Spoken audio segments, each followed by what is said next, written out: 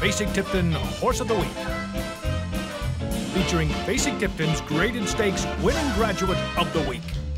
Last weekend at Newmarket, the powerful racing team of Godolphin convincingly won the first European Filly Classic of 2011. The English Group 1 1,000 Guineas with Kentucky-bred Saratoga Yearling Blue Bunting. Facing-Tipton sold Blue Bunting, a daughter of Dynaformer from a truly international female family, at the 2009 Saratoga Yearling sale. She was consigned there for breeder Brad Kelley by John Stuart's Bluegrass Thoroughbred Services and purchased by English-bred bloodstock agent Anthony Stroud. Congratulations to all of her connections.